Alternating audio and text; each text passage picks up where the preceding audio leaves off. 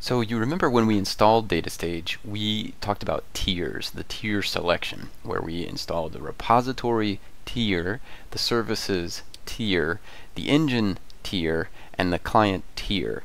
So these tiers are important because they're described, and in fact they are described here in what's called the topologies supported. Now again, this is the older documentation from 2008, but it does a pretty good job explaining what's going on here.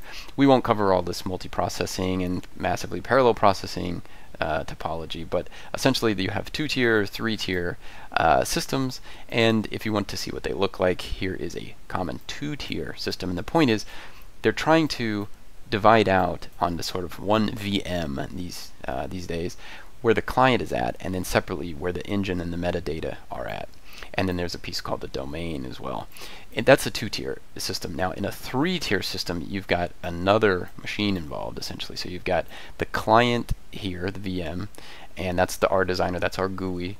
And then you separately have 2 other machines, this one where the domain and the database, essentially that's your repository, are on one machine. And then the engine, which is really doing all of the actual processing, is on a 3rd machine. Those are all called, all that is referred to as tiers.